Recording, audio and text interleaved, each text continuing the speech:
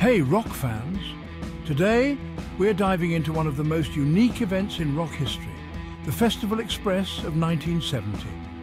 Imagine a train full of legendary musicians, fans and media traveling across Canada for a week of non-stop music and adventure.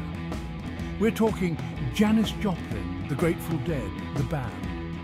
These guys were rock royalty, and they were all crammed together on this crazy train, jamming, partying, and basically living the rock and roll dream. Let's get on board. All right, let's talk about the Grateful Dead, man. These guys were like the heart and soul of the Festival Express. Known for their legendary live shows, they were the perfect band to anchor this rolling rock and roll circus. Picture this: you're on a train, cruising through the Canadian wilderness, and suddenly, Jerry Garcia's iconic guitar licks start filling the air. The Dead were all about improvisation, man, just letting the music take them where it wanted to go. And that's what the Festival Express was all about too: pure, unadulterated freedom of expression. The Dead's music was the soundtrack to this crazy journey. They played these epic sets, sometimes for hours on end, and the energy they created was electrifying. People were dancing in the aisles, in the dining cars, even in the baggage compartments.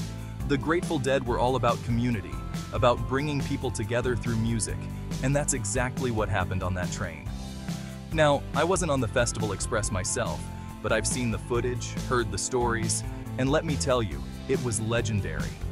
The Dead's music had this way of transporting you, of making you forget about everything else but the moment. And on that train, surrounded by all those other music lovers, it must have been pure magic. They say the Dead's music was like a runaway train itself, unpredictable, powerful, and full of surprises. And when you combine that with the actual runaway train that was the Festival Express, well, you've got yourself a recipe for one hell of a ride. They were the kings of the jam, man, and they brought their A-game to the Festival Express. It wasn't just the scheduled performances either.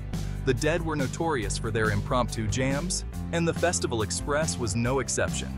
They'd just start playing in the middle of the night, in some random car on the train, and soon enough, other musicians would join in. It was like a musical free-for-all, and it perfectly captured the spirit of the whole event. So, hats off to the Grateful Dead, man. They brought the jams, the energy, and the good vibes to the Festival Express. They were the ultimate train band, and their music helped make this one of the most legendary rock and roll journeys of all time. Now let's talk about Janis freaking Joplin, man. The queen of rock and roll herself. Her voice could blow the roof off any building, and on the Festival Express, it practically derailed the whole train. She was a force of nature, raw, powerful, and full of emotion. When Janis sang, you felt every word, every note, deep down in your soul. She held nothing back, and that's what made her so captivating. On the Festival Express, Janis was in her element. Surrounded by other musical giants, she was feeding off the energy, pushing herself to new heights. The footage of her performances on that train is just mind-blowing. You can see the fire in her eyes, the passion in her every move. She owned that stage, even if it was just a makeshift platform in a train car. Janis connected with the audience on a whole other level. She wasn't afraid to be vulnerable, to pour her heart out, and that resonated with people. She sang about love, about loss, about the struggles of everyday life, and her honesty was both refreshing and inspiring. On that train, surrounded by like-minded souls, Janis found the perfect outlet for her raw talent and unbridled spirit. She was a true original, a once-in-a-generation talent, and her presence on the Festival Express elevated the whole damn thing to legendary status. She was a whirlwind of energy, belting out those bluesy tunes like her life depended on it. The stories about Janis on that train are legendary too. She was known to party as hard as she played, and there are tales of her wild antics, her infectious laughter, and her ability to connect with anyone and everyone. Janis Joplin was more than just a singer. She was an icon, a symbol of rebellion and freedom. She represented a generation that was breaking down barriers and challenging the status quo. And on the Festival Express, she was unstoppable. So let's raise a glass to Janis, the queen of rock and roll, for gracing the Festival Express with her presence. Her music and her spirit live on, reminding us to always chase our dreams and never be afraid to let our freak flags fly. Now, we can't talk about the Festival Express without mentioning the band. These guys were already legends by this point, having backed up Bob Dylan and released their own string of classic albums. Their music was a perfect blend of rock and roll, blues and Americana, and it fit the vibe of the Festival Express perfectly. The band's music had this timeless quality to it, like it could have been written yesterday or 100 years ago. It was roots music, but with a modern edge. And when they played live, they were tight, they were powerful, and they were damn near spiritual. On the Festival Express, the band brought a sense of history and gravitas to the proceedings. They were the elder statesmen of the group, but they could still rock with the best of them. Their performances were a masterclass in musicianship, with each member contributing their unique talents to create a rich and textured sound. One of the things that made the band so special was their songwriting. They wrote these incredible stories about everyday people, about love, about loss, about the human condition, and their music had this way of transporting you to another time and place. On that train, surrounded by the vast Canadian landscape, their music must have sounded absolutely magical. They were the real deal, man. True musicians. They had this quiet intensity to their performances, a depth of feeling that was impossible to ignore. And on the Festival Express, they added a touch of class and sophistication to the whole crazy affair.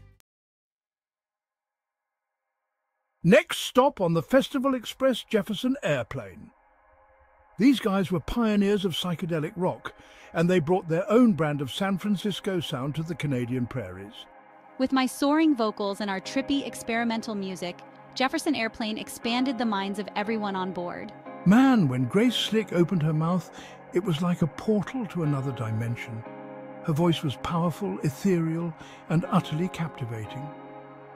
And Jefferson Airplane's music was the perfect soundtrack for a psychedelic journey. Our music wasn't just about listening, it was about experiencing. It was about letting go of your inhibitions and embracing the unknown. And on the Festival Express, surrounded by all those free spirits, their music must have been absolutely transcendent. They were pushing boundaries, man, exploring new sonic territories, and they did it with such style and swagger. We were the epitome of cool, and our performances on the Festival Express were legendary. They were more than just a band, they were a cultural phenomenon. They represented the counterculture movement, the peace and love generation, and their music was a call to action. And on the Festival Express, they were spreading their message of love and freedom to everyone who would listen. Now, the Festival Express wasn't all about psychedelic rock. The Flying Burrito Brothers, led by the legendary Graham Parsons, brought a taste of country rock to the mix. They were a little bit country, a little bit rock and roll, and a whole lot of awesome. I was a visionary, man. I saw the connections between country music and rock and roll, and I wasn't afraid to blend them together. And the Flying Burrito Brothers were the perfect vehicle for his vision. They had that country twang, but they could also rock out with the best of them. And on the Festival Express, they added a touch of down-home flavor to the proceedings. Our music was all about heartbreak, about longing, about the search for meaning in a crazy world. And on that train, rolling through the vast Canadian landscape, their music must have sounded especially poignant. They were a breath of fresh air, man, bringing something different to the table. And they more than held their own alongside the other giants of rock. So, how do we know so much about this crazy train ride? Well, luckily for us, the whole thing was filmed. The Festival Express documentary, finally released in 2003, gives us an incredible glimpse into this unique moment in music history. It's like a time capsule, man, capturing the energy, the music and the spirit of the era. This wasn't just some concert film either. It captured everything, man. The impromptu jam sessions, the late-night parties, the conversations between the musicians. You see these legends at their most raw and unguarded, just hanging out, making music, and having a blast. It's a reminder that these were real people, man, with their own hopes, dreams, and struggles. But when they got on that stage, they were larger than life. The documentary is a must-see for any music fan, especially if you're into the music of the late 60s and early 70s. It's a reminder of a time when music felt truly alive, when anything seemed possible. Now, the scheduled concerts were amazing, no doubt, but what really made the Festival Express special were the spontaneous jams that would break out at any given moment. These weren't planned, man, they just happened. Musicians from different bands would get together in a train car, someone would start playing, and the next thing you know, you had a full-blown jam session going on. Imagine being a fly on the wall for those jams, man. Jerry Garcia trading licks with Robbie Robertson. Janis Joplin belting out a bluesy number with Rick Danko on bass. These were once-in-a-lifetime collaborations, and they happened organically, fueled by the creative energy that was flowing through that train.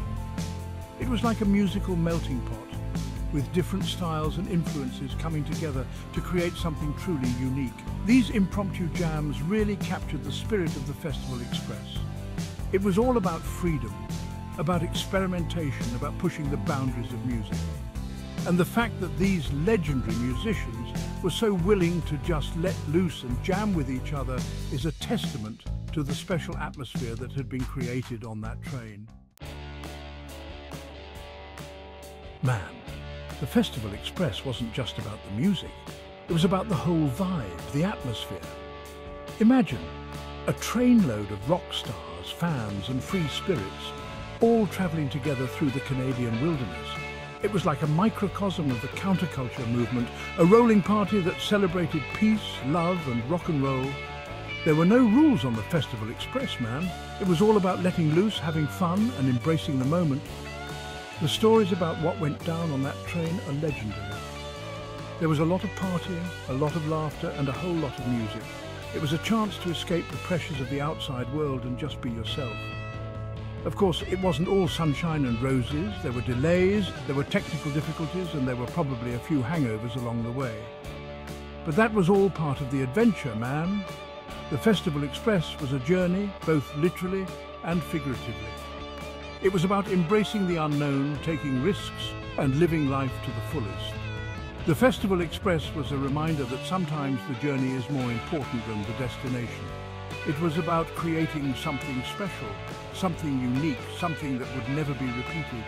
And for those who were lucky enough to be on board, it was an experience they would never forget. And there you have it, folks. The Festival Express was more than just a series of concerts. It was a rolling celebration of music, culture, and the spirit of the 60s. It was a time when music could change the world, and for a few glorious days in 1970, it felt like anything was possible. It was a time of creative freedom, of musical exploration, and of pure, unadulterated joy. If you ever get a chance, check out the documentary to see this incredible journey for yourself. You won't be disappointed. The Festival Express was a reminder that music has the power to bring people together, to break down barriers, and to create something truly special. Rock on!